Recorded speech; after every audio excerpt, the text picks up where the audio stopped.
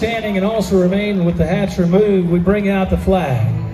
The flag of 13 stripes alternating red, white, and colored, 50 stars in a field of blue. And talk about it each and every day when we're here in Wimberley. There's so much to be thankful for. And of course, when you look on Facebook or Twitter, there's also so much to be decisive about and have an opinion about. But the one thing that always stays the same is this flag. No matter what side of the aisle you sit on, Republican or Democrat, tonight we all come together as one, as true Americans. So I ask you, how many of you are proud to be an American tonight?